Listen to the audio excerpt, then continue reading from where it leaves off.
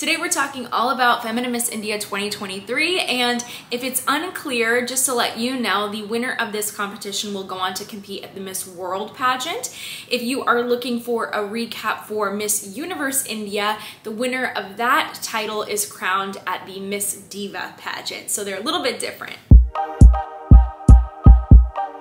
My name's Dani. If you're new here, if you enjoy content like this, please consider subscribing and hitting that notifications bell. And if you'd like to support the channel, you can do so by hitting that super thanks, shopping in the merch store, or joining memberships for access to exclusive episodes. Thank you so much for all the requests for this episode, by the way. I really enjoyed this show. First of all, opening of the show was so strong. This show, honestly, it feels like an award show slash just this professional Bollywood production. That is one thing that you can always expect from this organization. That is high quality performances. But more than that, I love how they incorporate their former title holders, their reigning title holders. The dance numbers here are just mind-blowing, and every time I watch this show, even though there's no technical talent competition that is required, I always think, well, you kind of have to be a great dancer though, I guess, to win, because these performers end up being a part of these really elaborate productions. Something that stood out to me about this year's show is when the contestants walked out for their introductions, that the camera angles were almost Miss France-esque. So they had a really long runway. We saw these full body shots pan from the feet to the face. I feel like the only thing that was missing was maybe some wind in the hair and some slow-mo shots, but they did a really, really great job with this. It looked amazing. Now, I do wish we would have seen all of the contestants though in bright colors. We saw that later. They brought them out in different groups, but the first group came out in all black outfits, and I just felt like in a way they were kind of at a disadvantage just because the other contestants got to wear brighter colors that stood out quite a bit more on stage. This pageant is a little bit unique because of their areas of competition and the way that they select their delegates. So as of now, there is no swimsuit competition at the Miss World pageant, which is why I think they don't have a swimsuit competition here. So first we see the ladies in cocktails, then we see them come out in beautiful evening gowns. Instead, they come out in groups, so it's a really quick just first impression. So I'm wondering, in terms of scoring, are the ladies coming out and the semifinalists have already been decided based off of prelims, or are the judges submitting any kind of new score during the finals when the ladies come out in their gowns? After they were in their gowns, they came out, and you can correct me if I'm wrong, it would either be a sari or a lehenga. I don't exactly know the difference. I believe that the sari is just entirely wrapped, but the lehenga is two pieces, so I technically don't know exactly what they were wearing, but they were beautiful. And I do know that I got to wear a lehenga to Miss Utah USA 2018's wedding. She had multiple ceremonies, and a part of that was an Indian ceremony, so I got to wear a beautiful one that I borrowed from Shri Sani, who actually represented America at Miss World. She was first runner-up, and she sent me literally a box of them, and I chose this one and I loved it.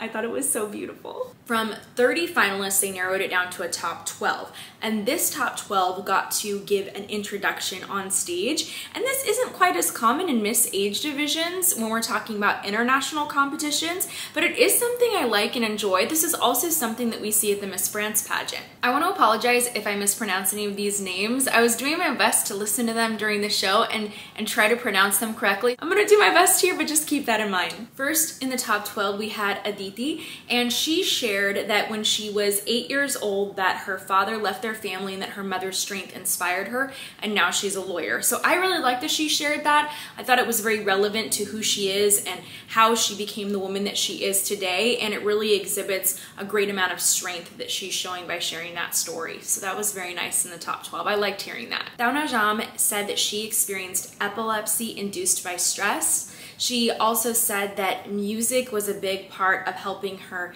to heal, and it gave her hope. She also is a business student, and she had a very, very subtle pause. And the moment that I heard that, I was like, oh no, she's either gonna push through or she's gonna be thrown off track. And she pushed through. It was ever so subtle, but I listen to speeches every single day, so I noticed it. but she did such a great job, and she wrapped up by saying that she wants to promote education that is child-friendly education. Nandini shared that she is a farmer's daughter. She talked about the message of having faith in the process. She says that because of this, she's been able to come and rise out of all of her failures, and she's ready to inspire others to master their own destiny.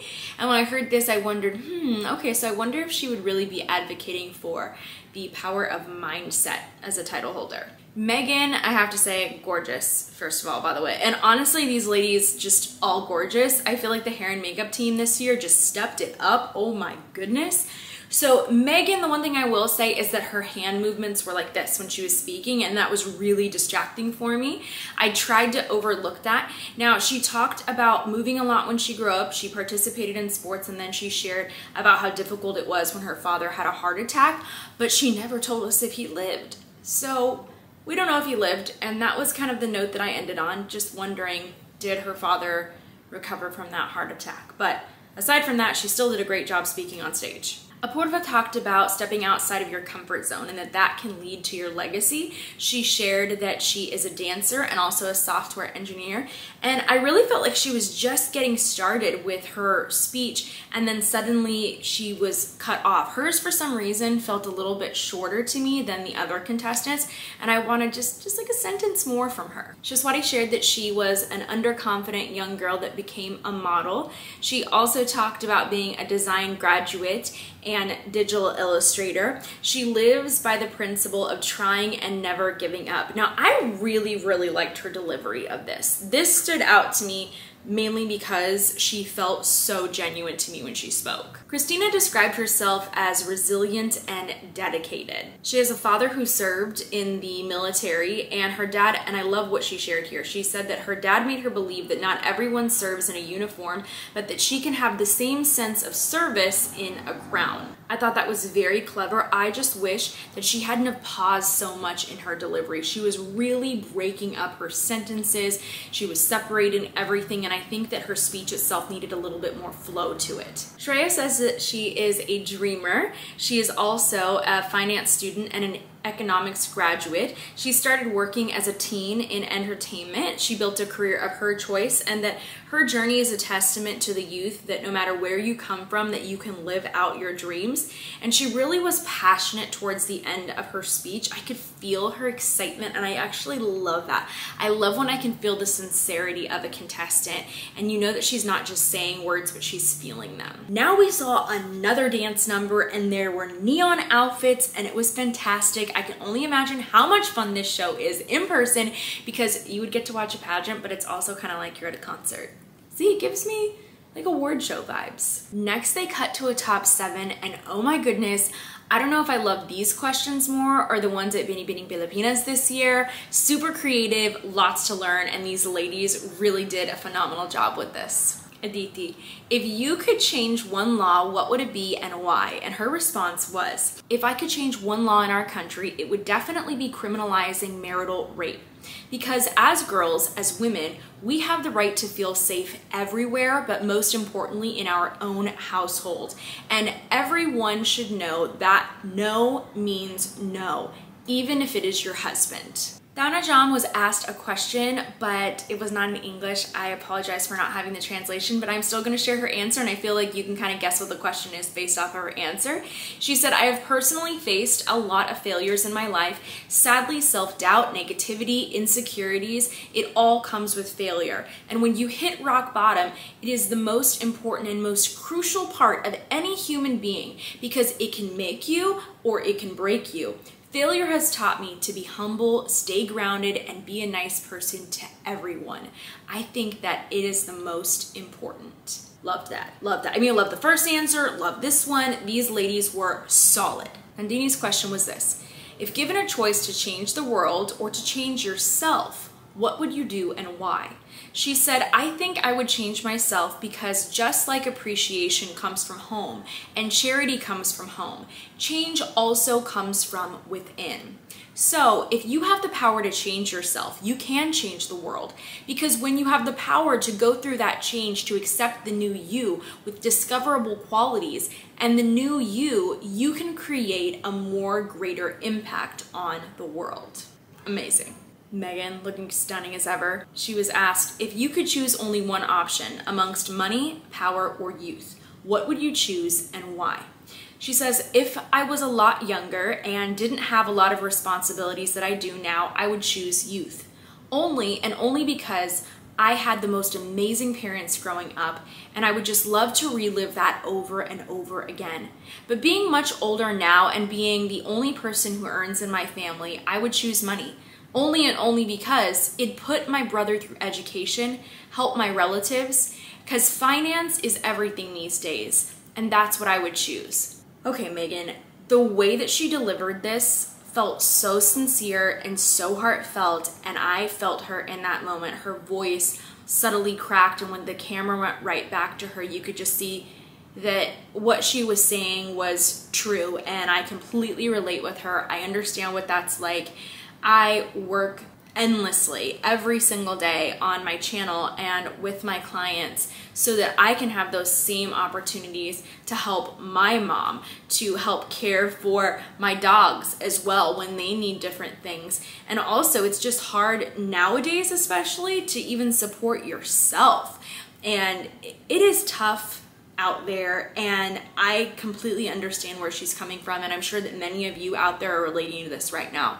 It's not easy to support yourself and your family anymore, and it seems like opportunities are further and far between, and that we have to work so much harder to get what our grandparents had 2 generations ago. So it's tough, and I really felt her in that. I really love that answer because I feel like it's so relatable to so many people, especially right now. Shreya got a question I really liked. If you could introduce a new subject in school or college as part of the curriculum, what subject would it be and why? She says, I think introducing a subject like civic behavior, we could teach children to be more engaging and responsible citizens, and I believe it would not only lead a positive change in our community and our country, but in the world as a whole as well. I agree with her. I think that could be a great course, and it's also a very creative answer. After that, we had another phenomenal performance, which was super fun to watch. Just loving all of it. I love all the arts. Then after that, there was this moment where the top 7 was serenaded in a way that I've really not seen before in pageants. It was quite a flirty performance, and I was just like, oh my, I mean, I wouldn't oppose, but it's just unique at a pageant. Now we have the results. Second runner-up was Thao Najam, and I really saw her up there in that top 3. I felt that she was such a heartfelt speaker, and I know that can't really come across in episodes like this. You would have to watch it for yourself, but she has such great delivery with her answers. First runner-up was Shreya. Great, strong answer, phenomenal job. Also really loved her gown. It was one of my favorites. Then Femina Miss India was Nandini. So very excited for her. Also, she had a great, honestly, everybody here had such a great performance, and I didn't follow this competition leading up to this, so I didn't have a lot of background about each of the contestants. Maybe you saw Nandini win, and for you it was no surprise. Maybe you followed the pageant, you thought that she was the dark horse of the competition. I can't speak on that. If you have a perspective about that, let me know in the comments. I'd love to hear that. I would really like to know what everybody else thought about these performances. But either way, for me, when I saw the top 7, I thought that everybody did such a great job overall with these onstage questions that it could go a number of different ways. Now, as far as I know, like I said, the winner for this competition goes on to Miss World, but historically the first and second runner-ups also go to other pageants.